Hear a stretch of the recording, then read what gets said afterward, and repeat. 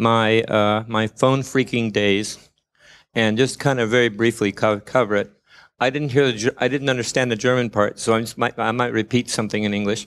So basically, this is a Captain Crunch whistle, and if you glue the third hole and blow it like this, that's 2600 hertz tone, and that tone is used by the American telephone system as a hang-up signal to hang up the phone on a trunk level. There are basically two levels of the phone system. There's the subscriber level, which is the phone you get in your home, and you pick up your phone, you get a dial tone, and you can dial a number, and it goes through. But there's also a trunk level access to the phone number, which controls the trunks between the different cities.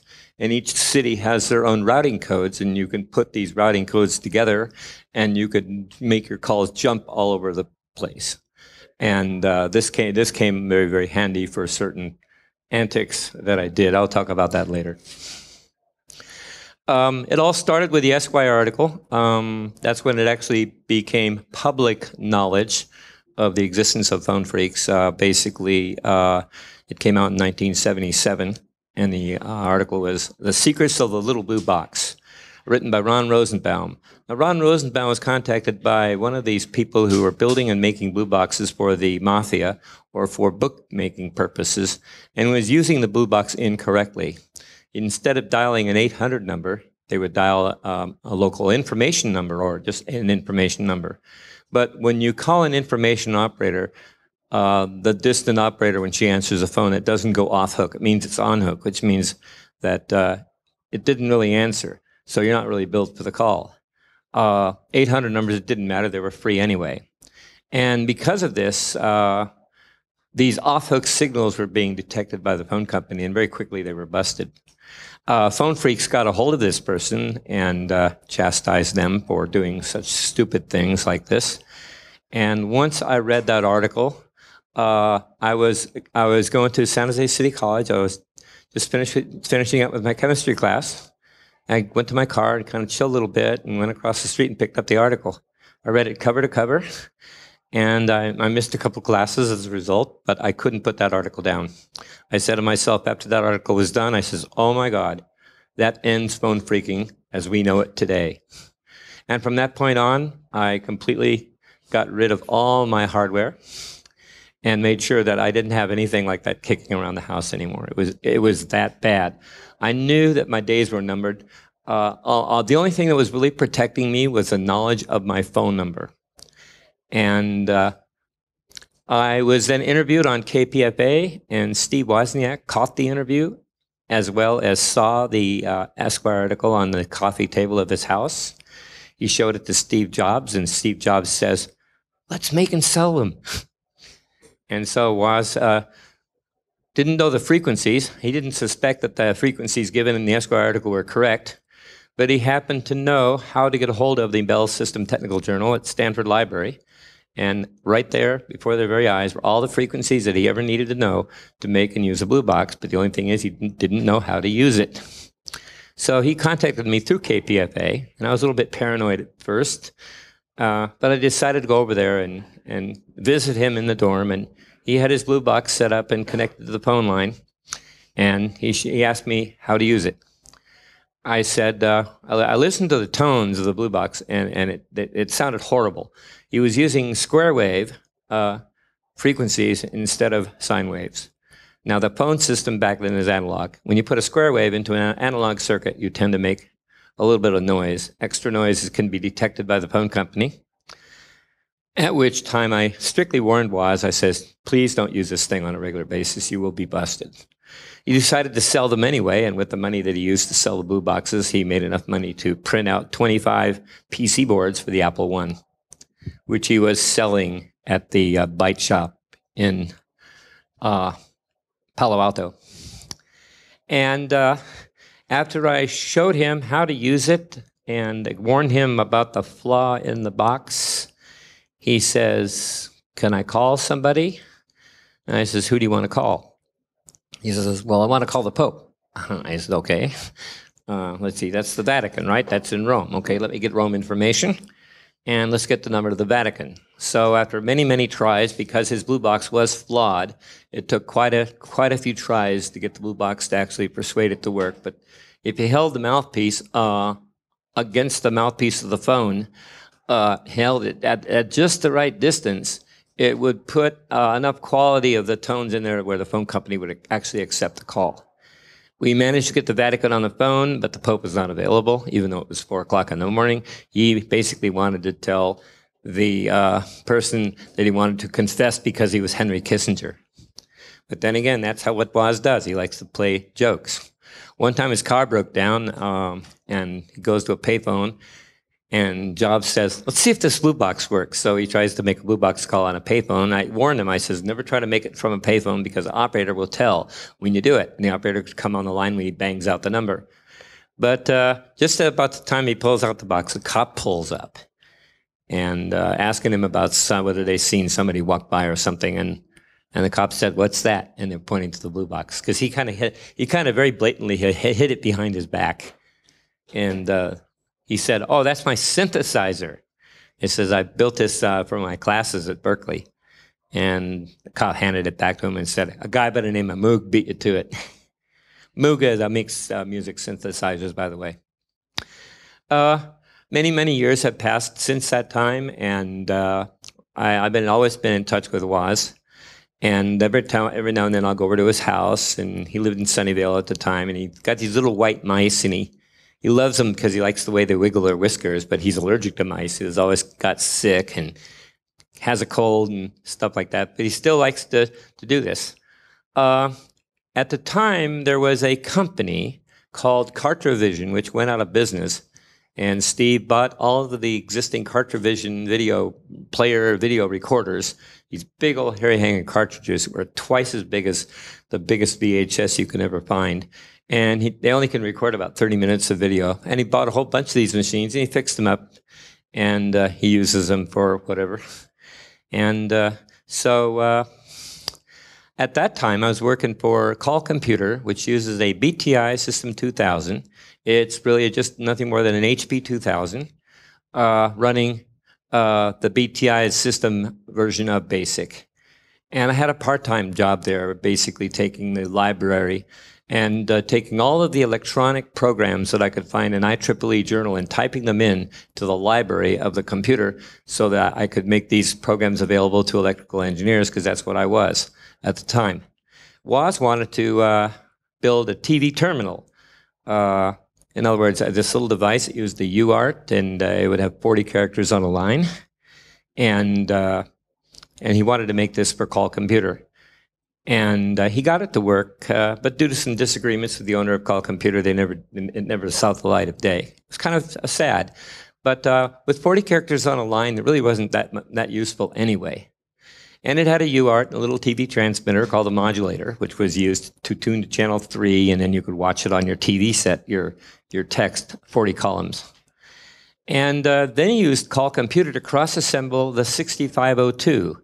And that exact code is in the original Apple II manual called the Red Book. How many of you heard of the Red Book?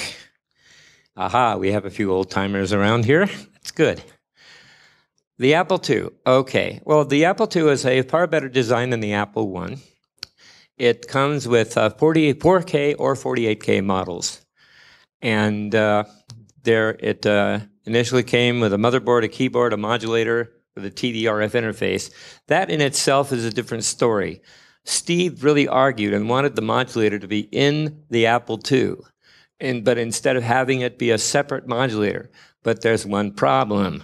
The FCC, Federal Communications Commission, they control all TV emissions, and everything has to be type approved. A type approved process for this device would have taken several years. So what they did was they just simply bought these modulators off the shelf and included them in every single Apple II that was sold, as well as a Panasonic monaural cassette recorder, which seemed to be the best recorder to use to basically record your program and play it back and load it back in the machine again. And he used a very clever algorithm to do that, and I still to this very day. He explained it to me one time how he did it, and I still don't understand it. This guy's way beyond me. Eventually, Jobs had an outsource company make the molded case for the Apple II, which had the keyboard embedded inside and a place to put to connect your. They had like 2 jacks for connecting in your Panasonic recorder, and the floppy disks eventually came out about 8 to 10 months later. And again, Steve Wozniak was a cutting edge in the floppy disks. He used the same algorithm that he used for recording on the Panasonic cassette recorder for also recording very high density on the standard the standard floppies, 140 characters on the floppy, and you could just flip the floppy upside down. You could actually use 2 sides of the floppy, which was kind of cool. A lot of computers will not let you actually do that. Okay, let's see. All during the time between the Apple I and the Apple II, I was serving time at Lompoc Federal Prison. And I had a 4-month stint there, which really actually turned out to be 3.5 months. And during that time, I bought a radio from the commissary, and I modified the radio to took a few turns off the local oscillator of the radio so that I could listen to the 152 megahertz walkie-talkies that the guards used. So I was tapping the guards into the walkie-talkie. And I also built a little jammer circuit along with it so that when you pressed a button, it put a tone over that frequency and can jam their walkie-talkies. I didn't tell anybody about that part of it. But it came very useful when there was some incident happening, and there were basically 2 different halves of the prison. There was A building and B building. And if the guards were over doing a count on A building and there was nobody over in B building, then when they came over, we got their walkie-talkie information so we knew when they were coming, which was kind of nice, actually. And so my particular job at the prison was I was working in the piggery, a pig farm. I used to work at a farm a long time ago, and I knew a little bit about farming techniques and how to handle animals. And what I did was I marked on the pig the name of the judge that sentenced me. They did not like that very well.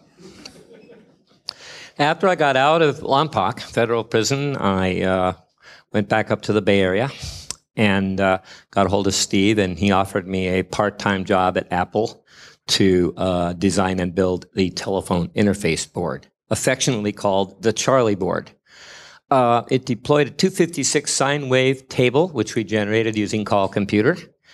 And we had basically 2 pointers skipping along the table generating 2 tones. So a pointer would go from here to here to here. It would skip every 10 or every 15 frequencies, or every 10 or 15 sine values to make the 2 frequencies. So only 1 sine wave table could then be used to make 2 tones. And all you had to do is just know how far to skip it ahead to get the exact frequencies that we wanted, and we could get it to within at least 0.5% accuracy, which was pretty good considering it was only a 256 sine wave table. It just so happened that the frequencies kind of worked out that way. The first pass used an 8-bit ADC and DAC. ADC stands for, if you don't know already, analog digital converter, and DAC is digital to analog converter. So it had 16 control ports for relays. Was deemed the ADC too expensive, proposed using a 6-bit DAC and getting the other 2 bits from the address line. So what we did was we had a 6-bit DAC, and we took 2 bits from the address line, and we used those 2 bits from the address line to basically put into the DAC, and it worked quite well, actually. Amazing. The only thing is, you had to have about 200 to 300 lines of extra code, and Steve's idea was, well, code is free, parts aren't. So, okay, I didn't disagree with him. The capabilities of the phone line was amazing. It had a programmable phase lock loop, which you program in the frequency, and that frequency, if heard, will then trigger one of the 16 ports. So if I want to listen for 700 hertz tone, I would program in a binary value that would program the programmable phase lock loop to listen for 700 hertz tone. And when it finds it, it triggers one of the 16-bit ports. So in the 16-bit port, I would just simply peek that memory address, and if it's positive, the tone's there. If it's negative, the tone's not there. And so we used it to detect tones, In order to detect two tones using a single phase lock loop, we'd first listen for the first tone, and then we reprogram it very quickly to listen for the second tone.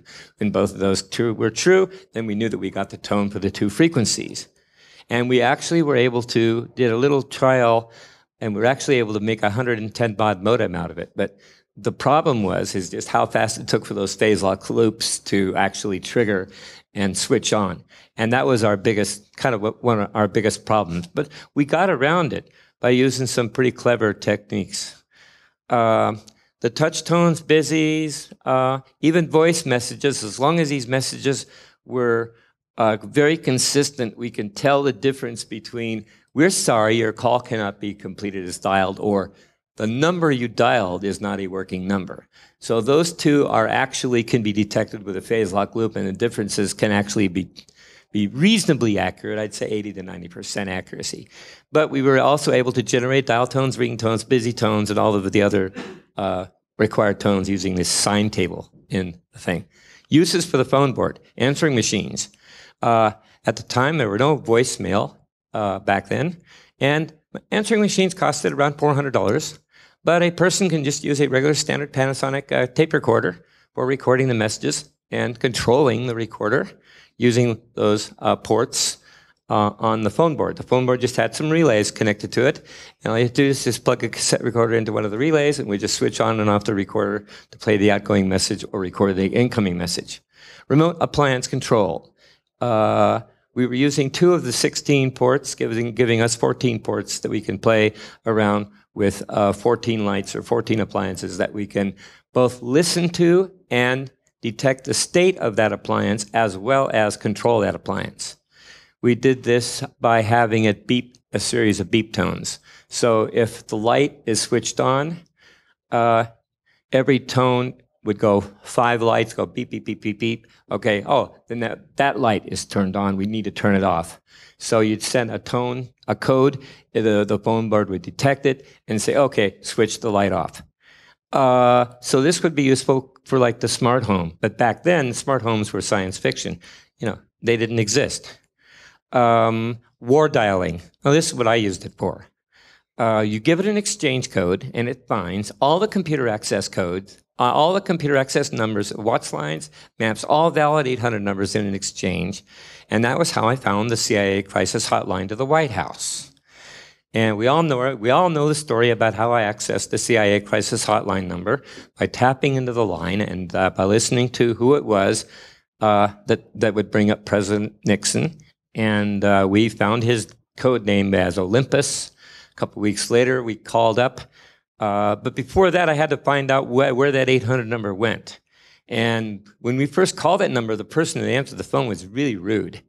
And why would somebody be rude when an 800 number is paid for by that party to receive a call? Well, I had to do a little social engineering, and I called a guy back up a couple weeks later, and I says, I told him, this is a phone company in White Plains, New York, and we're having a translation problem into this number. Which number have we reached, sir? And they gave us the number. I said, you've reached this number. This is a CIA crisis hotline number in the White House. Thank you, sir. We'll fix it right away. And I hung up. That's all I needed to know. And at that point, I found for every 800 number, there is an equivalent 7-digit number using 6-digit translation, because a 4A switch, the long-distance switch, does 6-digit translation, which means that it'll translate 800-424 into 202-456, leaving the last number, 9337, that was the actual number, by the way, to be the number for the White House's CIA crisis hotline. And so that was how we got the crisis hotline. And we knew that President Nixon's code name was Olympus. A week or so later, I go to a phone freak gathering, and everybody likes to trade codes and stuff like that. So this guy, I wanted this Watts line. This guy had this amazing AT&T conference bridge. You can conference up to 10 conversations together. It directly converted the touch tone, which is different frequencies, than the blue box tones, which are called multi-frequencies.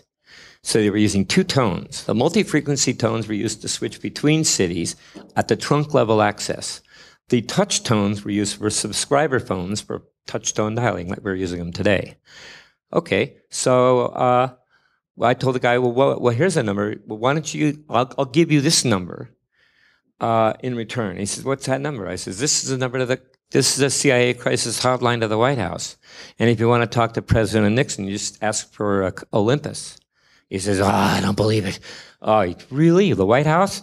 Try it. So I said, but before you do, I want an exit strategy so I can get the hell out of there as quick as I can. I insisted that they stacked a few tandems to get to avoid being traced. Sure enough, we asked for Nixon. Sure enough, his voice came on, and the guy was just being a dork. And he says, sir, we have a crisis on our hands. Sir, we're out of toilet paper. And so I guess that was the first instance of being able to prank or punk the president. And so other than word dialing, of course, a modem is also other uses for the phone board as well. And why wasn't it marketed? Well, rules and regulations, of course, always come into play, especially relating to directly connecting to the phone line. It was illegal and actually against not only the phone company laws, but against actual state and federal laws to connect anything to the phone line, not even so much as a speaker. And so, and they can usually tell because the phone company measures resistance to these lines all the time. And if you do something funny, like hook up an illegal extension to your phone, they'll know about it almost immediately. And so Steve Jobs also got excessive pressure from Ma Bell and legal threats for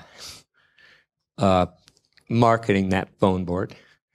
Of course, the FCC had to have their little hands in it also. It had to be type approved. So the legal concerns on how it can be used was a little bit iffy. And of course, the biggest thing were the phone board could have evil thoughts. You could make it send not only touch tones, which was what it was intended for, but you can also put the blue box tones in there. And therefore, the Charlie board could have evil thoughts, as the judge liked to say it when I went to court. And it was too powerful for its own good. There was just too many things it could do. It was so versatile that it was kind of scary. And Apple kind of backed out of the deal. And the only other legal way to actually connect this device up to the phone company would be using an interface device at a rental of about $100 a month, and it didn't even work. DC Hayes, of course, came out a couple of years later with their DC Hayes modem, and somehow they got around the legal restriction. But I guess money talks and bullshit walks. What can I say? Two kinds of the phone board existed. There was a 12-chip version. This was my own design with the 8-bit ADC and DAC, 16 ports, 256-byte sign table. Only existed in a wire-wrapped version of it, and it was like the prototype of the prototype. Later on, I had a design session with Steve Wozniak at his favorite restaurant, the Bob's Big Boy. That restaurant, we cut a hole in a fence behind the 7-Eleven store so we didn't have to walk all the way around. And he'll print little notes on the menus of Bob's Big Boy and little tablets of Alka-Seltzer saying, for your convenience. So we'd meet at the Bob's Big Boy and we'd have little napkin session parties, and he'd kind of give me some ideas about how to use the 8-bit ADC DAC combination and using the address line instead of the data line for those 2 extra bits that we needed. And so then we designed a PC board and we made about 10 prototypes. And in 1978, I was brought back to Apple to make and test 10 more prototypes about a year and a half later. And an attempt to find the original documentation is being made with little to no success. However, this person who wrote a book called Exploding the Phone by Phil Lapsley actually has, as part of the supplementary information, the ATT's analysis of the phone board. Because, you see, I had moved to Pennsylvania at the time, and I was going to have a coming home party, an open house party. I invited all my East Coast phone freak friends to come over. Somehow they got access to my computer when I was out in the woods entertaining some people. And there was helicopters flying around and stuff. I said, I wonder what all this stuff's about. Finally, 2 troopers come up to me and identified themselves. And I identified myself. They said, we got him. I was immediately arrested, read my rights, led back to the house. By that time, there was maybe 10 or 15 people that were already in handcuffed, all laying inside the house there. And it was just because some friends got a hold of my software and used my software for doing something they weren't supposed to do that attracted attention to why I got busted. And so it was during that time that AT&T then took the phone board. And Bell Labs was in New Jersey at the time, and they took and analyzed the phone board, and they documented it 10,000 times better than I could do it. They reverse engineered it. They did everything. So I have that document. Actually, you get the document from the book. Going on, I served my time in Pennsylvania, and I taught everybody how to do it for my own survival. And during that time, I went back to California, and I ran across Bill Ragsdale from the Fourth Interest Group booth, who had just completed meta-compiling Forth for the Apple, Forth version 1.6. I was going to buy Bill's meta-compilers so I could be able to compile an image myself, but he wanted too much money for it. So I had to use his version, but that was okay. Each Forth back then had a 3-character plus a length for the fourth word. Like the word execute would be EXE, and then the rest of it would be like 7 or 8. A number after that would be the unique identifier for the actual fourth word. Later on, of course, the Forth implementation team changed that to have a lot more characters. So I wrote a program in Forth called Easy Writer. Now, after I came back to California, of course, I had to see the judge because they revoked my probation. So I had a probation revocation hearing, and I met the very judge that sends me for the very first time at the request of my attorney, Judge Peckham. And my attorney was able to talk the judge into working out a deal between Alameda County and the federal government to allow me to be incarcerated at the cost of Alameda County. The federal government actually paid Alameda County for me to be in jail. And it was called a work furlough program. I had to pay rent, $150 a month, to go to jail. But I was allowed to go home, I was allowed to leave in the morning and go to a job, work, and then come back to jail at night, put into my skivvies and my jail clothes, and that was it. So it turned out to be one of the most perfect situations for writing a program ever. I mean, when I was at the computer, I was hacking away code, building a meta-compiler, building my source-level debugger, and all my other stuff that I needed to build EasyWriter with.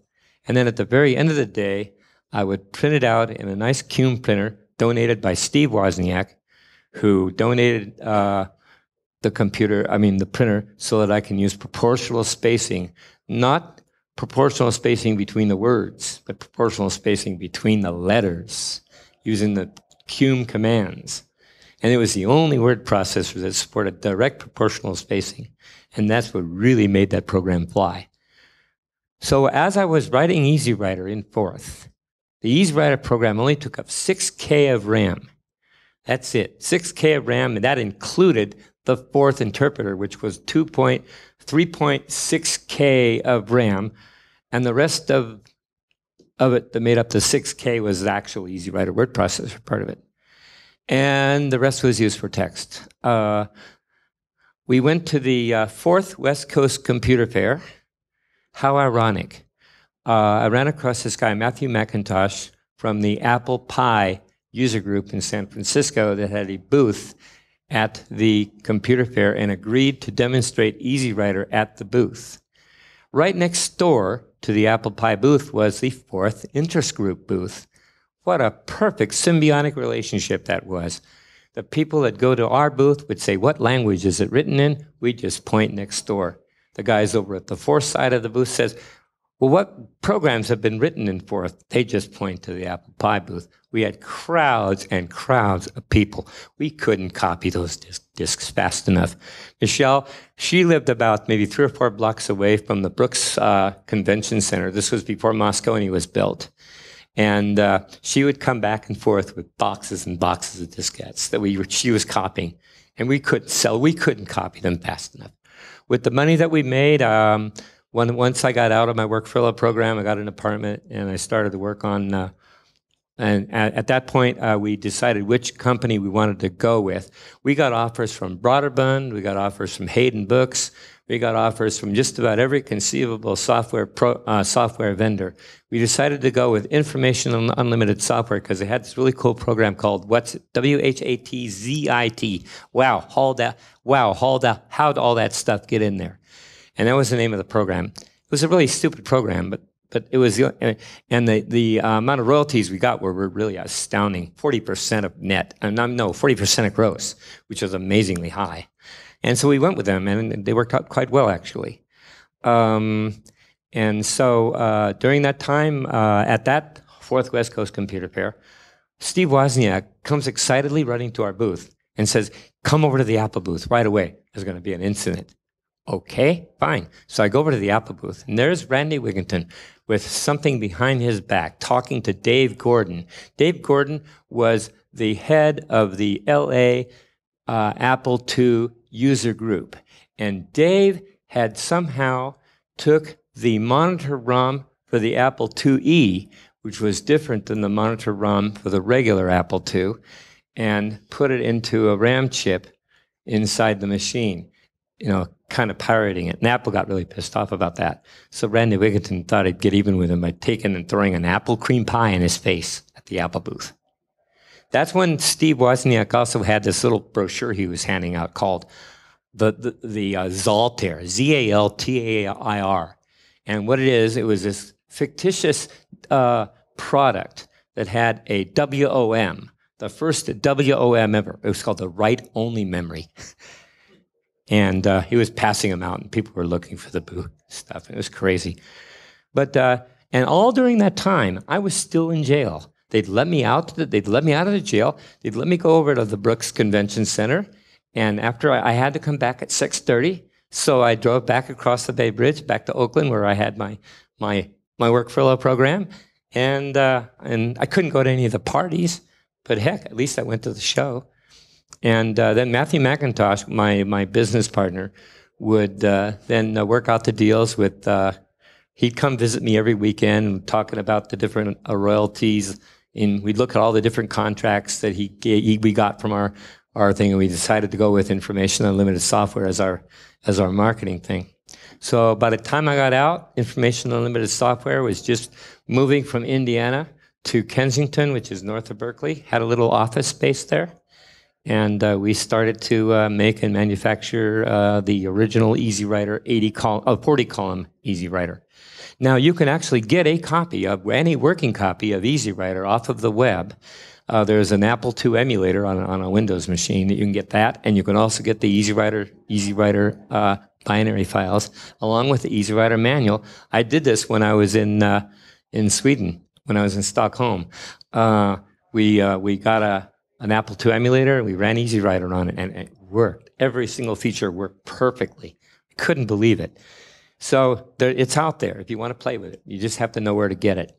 I didn't have time enough to pull out the URLs to these places, but because the reason why, the guy's actually out of town, so I didn't get the URLs. But it's there. You just have to look for it. While I was writing it in jail, there was a gas crisis. This was when gas started really climbing up. There was really rare, long lines to gas stations and stuff like that. This was in 1979. And then we got out, I think, in July 1979. And EasyWriter was built on fourth version 1.6, and it only had uppercase characters because the Apple II did not have lowercase. It only had uppercase. So because of that, what we did was, when I wanted to capitalize a word, I just hit the escape key, and then the next character I type would show up as inverse video on the screen. But when you printed it out, it would print out as uppercase, and everything else that printed in normal non-inverse video would actually be converted to lowercase when you print it out.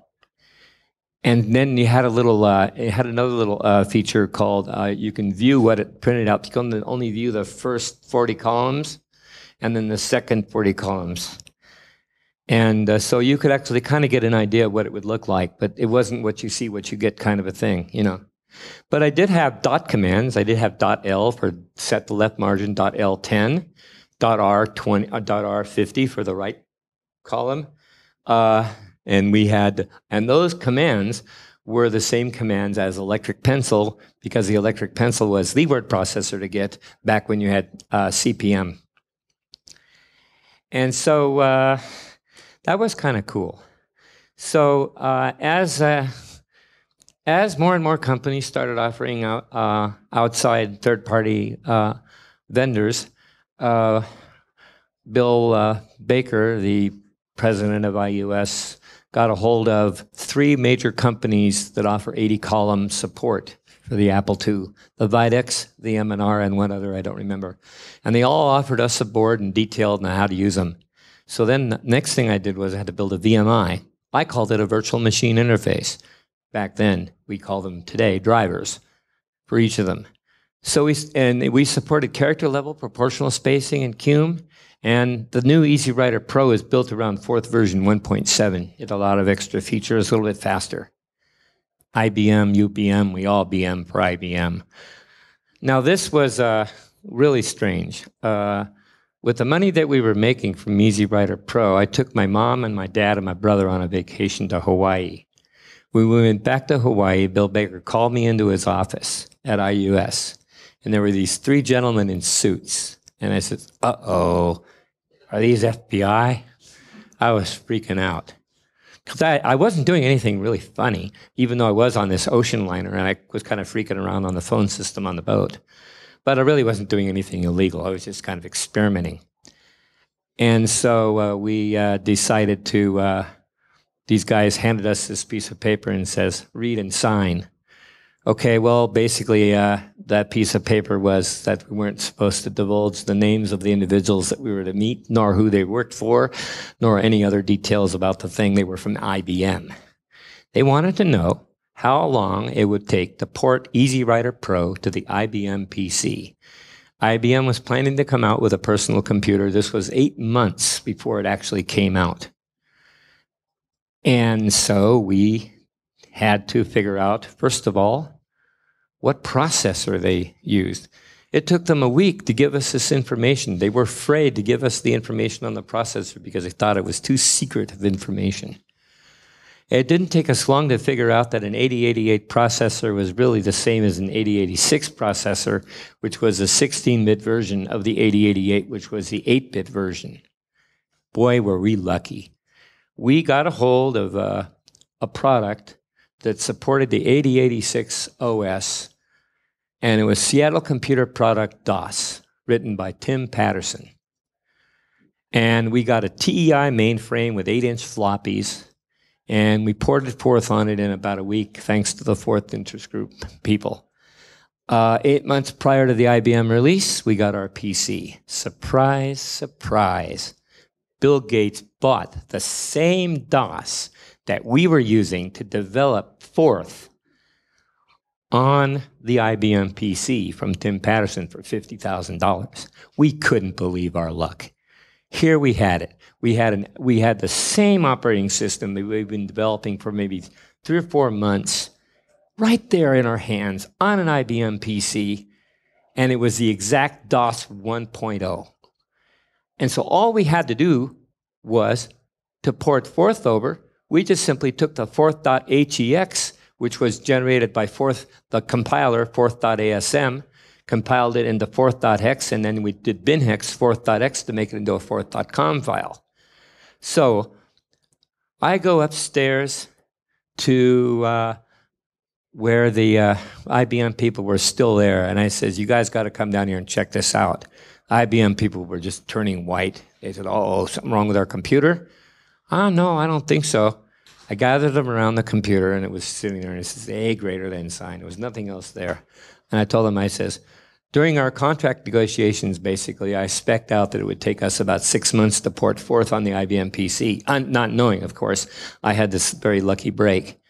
And so I told them, I says, remember when I told you guys it would take us 6 months to port Forth on your machine? He says, yeah, well, guess what? I lied. It's already on your machine. Here it is. Forth, bink, come back. And said, okay. So I got Forth running on the machine in 20 minutes. IBM, of course, was in total misbelief.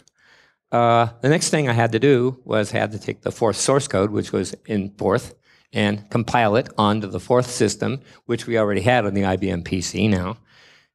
We had a Corvus Constellation hard drive, 10 megabyte, with ribbon cables running into every office. So we had probably 4 or 5. This was our network. Our network didn't have cables, no TCP/IP back then. It was just these big giant ribbon cables that would take those hardware Corvus signals and multiplex them into these different Apple II computers that we had. We had one person working on the print subsystem.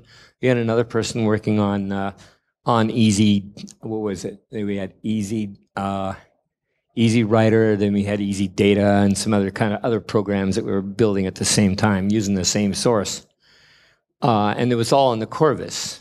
So I said, well, gee, how are we going to get that data from the Corvus onto the IBM PC?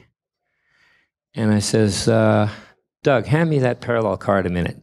Got the schematic of the parallel card, and the parallel card actually it had a bidirectional gate there. You could do both input and output. But the gate, the read-write line was soldered to ground. Because only was an output, it was a parallel output, not an input thing. So we lifted the pin off, we cooked the NAND gate to it, and then we switched the logic around, and then we experimented around with, when we hooked it up to the Corvus directly, not through the Constellation, just for testing purposes. And after diddling around with timing and things like that, we was able to read the data from the Corvus onto the IBM PC memory blocks. And then we wrote a block, which is a fourth word for reading blocks of data from the disk, and an emit, which takes a character that you type in on the screen. And we had a fully functioning disk driver made out of a parallel card. And we were able to read the source code for Forth the very next day.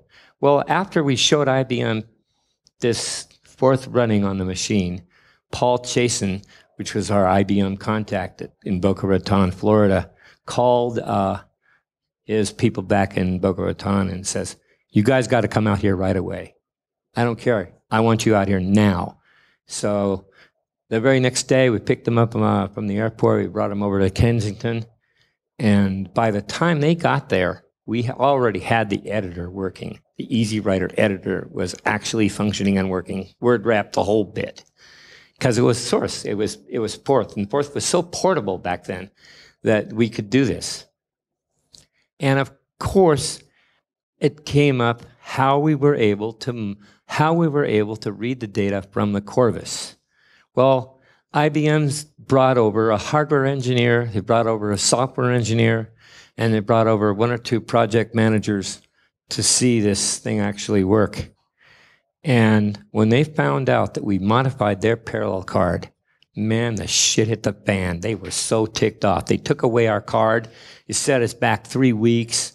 And the only way we could get the Forth working on that box now is to actually use a serial card and tie up an Apple II, because the Apple II would take the Forth source from the Corvus, just send it over 9600 baud to the IBM PC to load the Forth, the Forth screens up. The compile took about twice as long because they had to go through the serial port instead of the parallel port. We were pushing releases just about every few days, but eventually they blocked the final release. And that was the final blow to our sales, because there was only one thing we had to do, was to basically get Easy Writer program to work on the IBM's disk system. Because we wrote our own disk operating system in the Easy Writer, because Apple wouldn't release the details of how we can interface to their DOS. It wasn't until like 2 or 3 years later that a book came out called Inside Apple DOS, which finally gave us the secrets that we could have used, but that was 2 years too late. So I wrote my own DOS. It took me 2 days to do it, but I did it. It had a bitmap, just like a regular DOS did, and we had 1024 byte blocks of data that we would use for our data, and then whenever a block was saved to disk, we would find the next free block, and we would set that bit on, and now that block was in use. So we were able to, and each file had its own little bitmap, where the bits were, where those files were in sequential order. And that was how we were able to locate where the files were on the disk. And we were pushing releases just about every few days.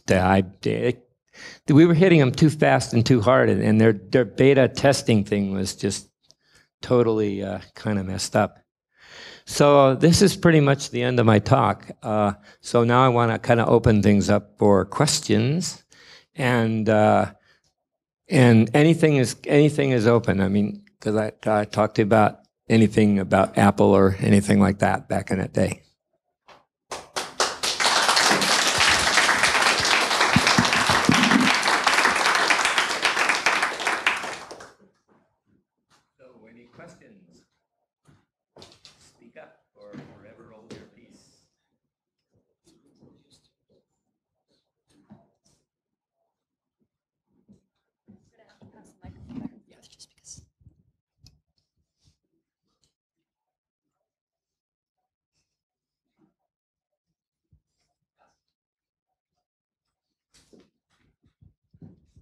Excuse me. Well, so I hope I understood you correct. So IBM released the PC in 1981 without a word processor. No, it came with the EasyWriter. EasyWriter was bundled So. every single IBM PC sold. In fact, a couple years ago, right when I moved to Las Vegas, I got invited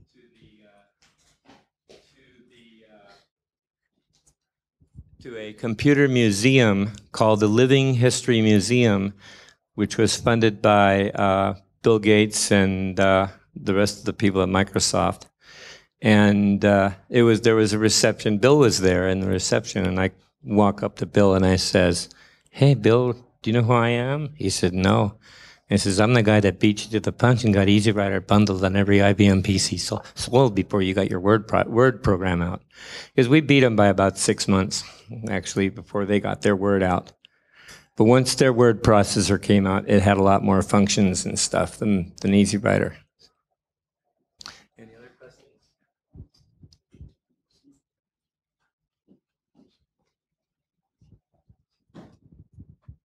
Yeah, thank you very much for your great anecdotes. I have a question more about your background.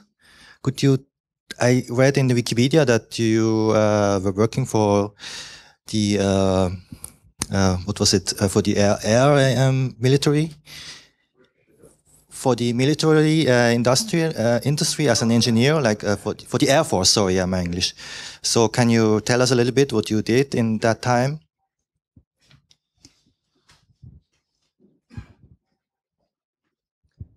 Okay, I joined the U.S. Air Force in 1964, did 4 years of service in the Air Force. I went to Keesler Air Force Base Tech School, where I learned all about systems in the Air Force, including how to protect things from atomic bombs and everything else like that. And so I learned a lot about the radar systems used in the Alaskan dew line area. And these were AC and W. AC and W stands for air control and warning systems. And while I was up there of course, I had all the time in the world to explore the military phone system. And it didn't take me long to figure out that I could use the military phone system to make calls to anywhere I wanted to go, which of course kind of made my year tour up there a little bit better. There was no television. There was only one radio station, and it was Armed Forces Radio Network, which had a lot of boring stuff anyway.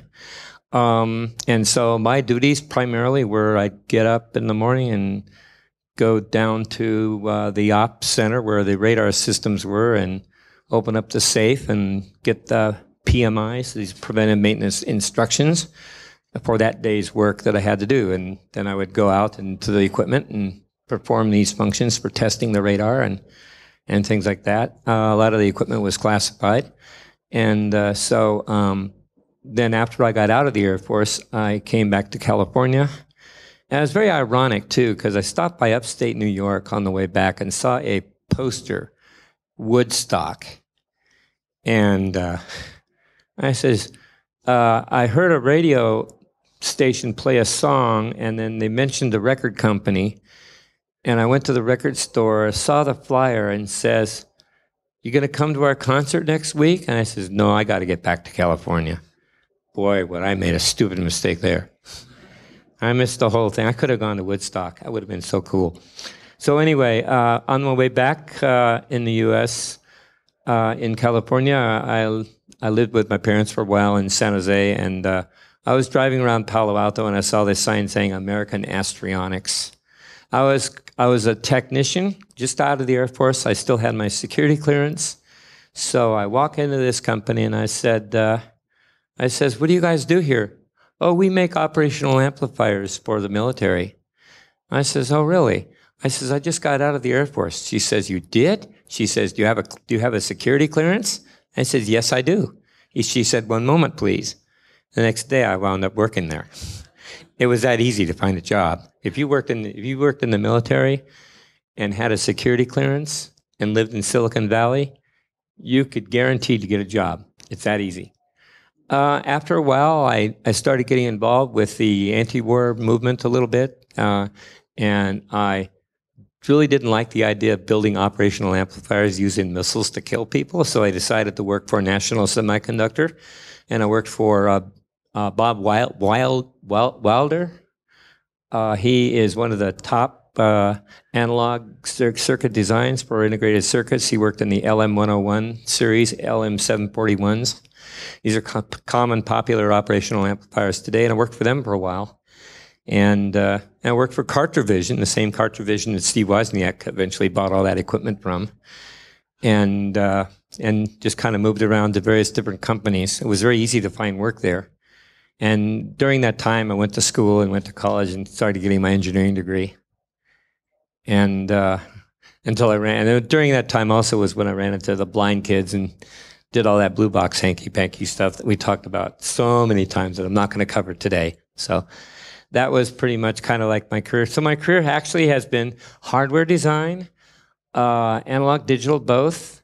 I went into software only after running into call computer, and because back then I had to do a lot of electronic design work, and I needed a computer program to do this because to design circuits, you can't just go down to your local computer store and buy a program. You had to write it yourself.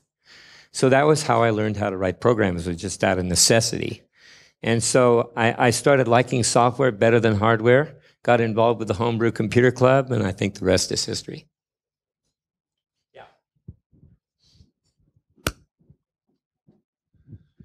In the old Captain Crunch cornflakes whistle way of hacking the telephone numbers or transmission, it was all acoustic still. The data transmission could be actually, yeah. So one could have an acoustic idea of what data communication is. Nowadays, this is all lost because the frequencies are all too high. They are not within the audible frequency range anymore. Yeah. Do you think something has been lost? What McLuhan would have called it acoustic space, and now we are not in the acoustic space anymore, or are we even more in the acoustic space? Yes.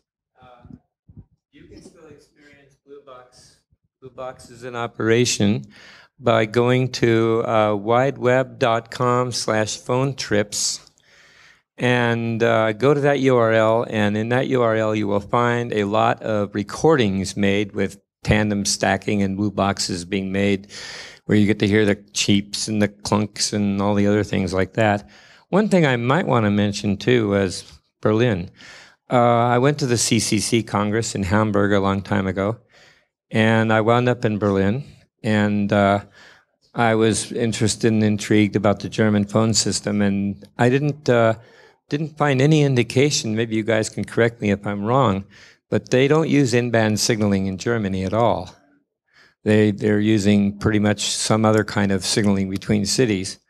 And but I did get a chance to go over into the DDR, and I hacked a couple of the phone systems there. And I was able to drop into a juncture using some Stroger switches that they use. These were all mechanical switches back then. God knows what kind of equipment they're using, but I was able to drop dump into some very interesting lines. I had much better luck in Moscow. In Moscow, I actually hacked into the KGB system. The way that worked was when you dial a number, you could only dial 0. And when you dial a 0, you have 10 pulses come back. When you dial returns, you get those pulses. What happens when you dial 11 or when you dial 12 pulses?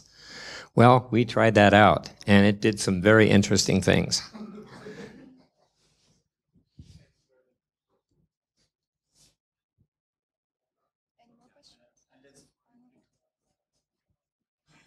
Thank you very much. Have you had ever any role models or people that you admire in your life? That you look at and say, okay, they are great, maybe in the past and also today, people that are worth looking at? The very first engineer I worked for at American Astronautics, his name was Harris. I looked up to him as a mentor in my electronic information, and of course Steve Wozniak. I have to mention him because we spent a lot of time together back in the days before he worked for Apple, just doing really crazy stuff, pulling pranks and stuff like that. I mean, this guy's definitely the prankster, for sure.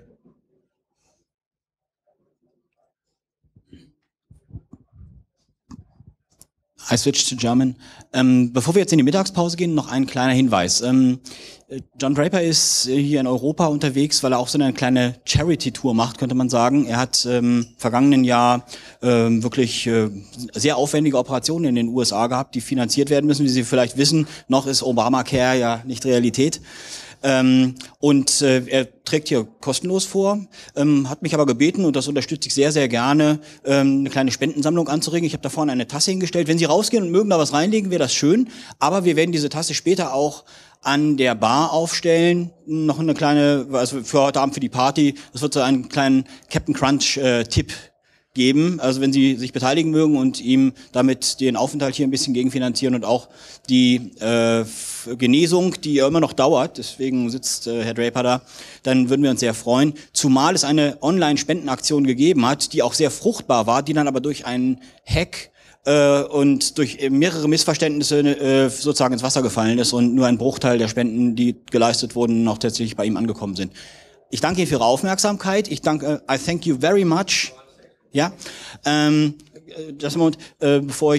treffen uns dann um 14 Uhr wieder hier. Für die Vortragenden und die Helfer ist bei den 12 Aposteln ein Tisch reserviert. But the last words go to John Draper. I understand a little bit of that German anyway to understand what's going on. So, yeah, one of the things I'm doing now is I'm writing a book, and we're not sure yet which of the systems we're going to go with, whether we're going to go with Kickstarter. Certainly not QuickFunder. We're not even sure about Indiegogo, but one of these systems that we're going to do. And the book is about halfway done now. I am working with an editor that lives in Spain. Earlier this summer, I was here in Germany as well. Spent a lot of time here in Berlin, and I did some talks in Switzerland, in Paris, and also in one of our clients. I worked at the time for a company called Golden Spear, and they make natural language processing for search engines. And I was able to finish our particular project on time and under budget. And as a reward for that, I got a $1,000 Eurail pass for 21 unlimited train travel all over Europe. I certainly put that to very good use.